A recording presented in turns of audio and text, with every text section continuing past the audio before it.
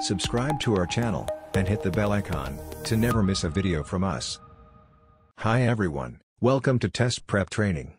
In this video you will learn about some commonly asked questions in Microsoft Dynamics 365 for Finance and Operations, Financials. So let's get started. Question number 1. A company is preparing to complete a year-end close process. You need to configure the Dynamics 365 Finance General Ledger module. Which 3 configurations must you use? Each correct answer presents part of the solution. Note, each correct selection is worth 1 point. Your options are: A. Configure the fiscal year close parameters. B. Configure the ledger calendar for the new fiscal year. C. Set up the year-end close template. D. Validate the main account type. The correct answers are option A and D. And here is the explanation of the answer.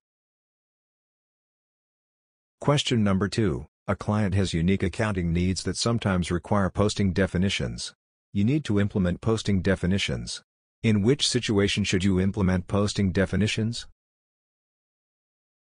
Your options are: A. When financial dimensions need to default from the vendor record onto an invoice. B. When only certain dimensions are allowed to post with certain main account combinations. C. When creating multiple balanced ledger entries based on transaction types or accounts. D. When the system needs to automatically post a transaction to the accounts receivable account on invoice posting. The correct answer is option D. Question number 3. An organization is setting up a cost accounting. You need to set up fiscal calendars for Dynamics 365 Finance. What are 3 uses for fiscal calendars? Each correct answer presents a complete solution. Note, each correct selection is worth 1 point. Your options are: A. Standard work hours. B. Financial transactions. C. Fixed asset depreciation. D. Budget cycles. The correct answers are option B, C, and D.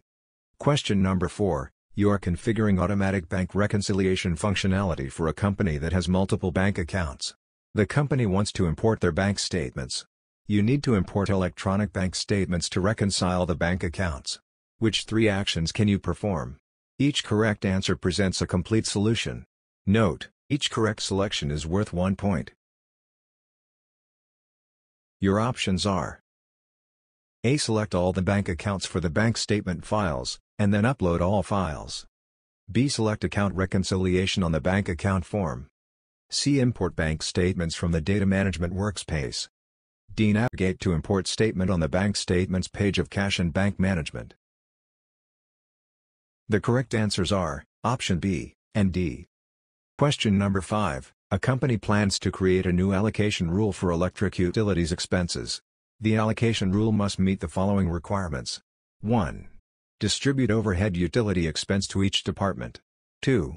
Define how and in what proportion the source amounts must be distributed on various destination lines. You need to configure the allocation rule. Which allocation method should you use? Your options are: A. Distribute the source document amount equally. B. Fixed weight. C. Equally.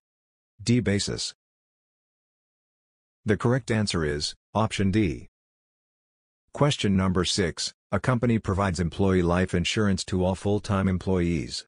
Employee life insurance policies are paid twice a year to the insurance company. Transactions for current employees must be recognized in the general ledger twice a month with an employee's pay. Transactions for new employees must be recognized in the general ledger based upon the employee's first pay date. You need to configure accrual schemes for the new fiscal year. Which 2 configurations should you use? Each correct answer presents part of the solution. Note, each correct selection is worth 1 point.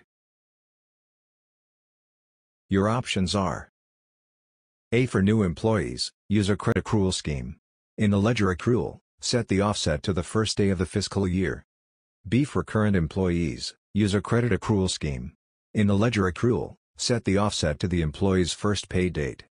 C. For new employees, use a debit accrual scheme. In the ledger accrual, set the offset to the employee's first pay date. D. For current employees, use a debit accrual scheme.